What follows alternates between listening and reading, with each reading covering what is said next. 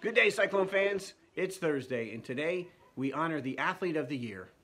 We have nominees from the male side and the female side who all have accomplished so much in their sport. So, without further ado, here are your nominees.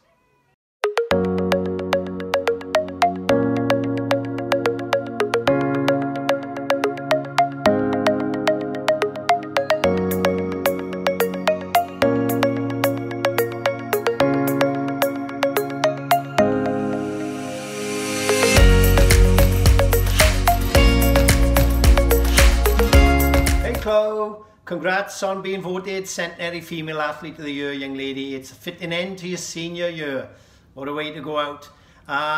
You know, obviously we're disappointed about last year not making it to the final again, but over the 4 years, young lady, you've done a tremendous job, amassed a lot of individual accolades.